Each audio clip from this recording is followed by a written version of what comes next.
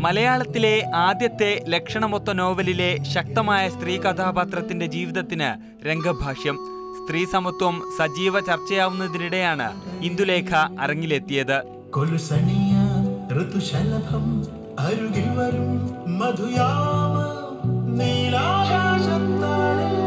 ഇന്ദുലേഖയായി പകർന്നാടിയത് ചന്തു മേനോന്റെ പിന്മുറക്കാരി ചൈതന്യ ഉണ്ണിയാണെന്നത് മറ്റൊരു യാദൃശ്ചികത. വളരെ ഇന്നസെൻറ്റ് ലവ്, എങ്ങനെ ഒരു ഇന്നസെൻറ്റ് ഭാഷയിൽ പക്ഷേ എക്സ്പ്രസ് ചെയ്യാൻ പറ്റുന്ന ഒരു ഭാഷയിൽ കൊണ്ടുവരിക എന്നുള്ളതൊരു ചാലഞ്ചായിരുന്നു.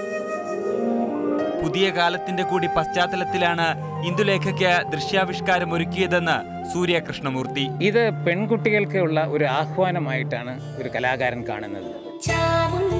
കഥകളി ഉൾപ്പെടെയുള്ള കേരളീയ കലകൾ സമന്വയിപ്പിച്ചാണ് അവതരണം. സൂര്യമേളയോടനുബന്ധിച്ചാണ് ഇന്ദുലേഖ വേദിയിലെത്തിയത്.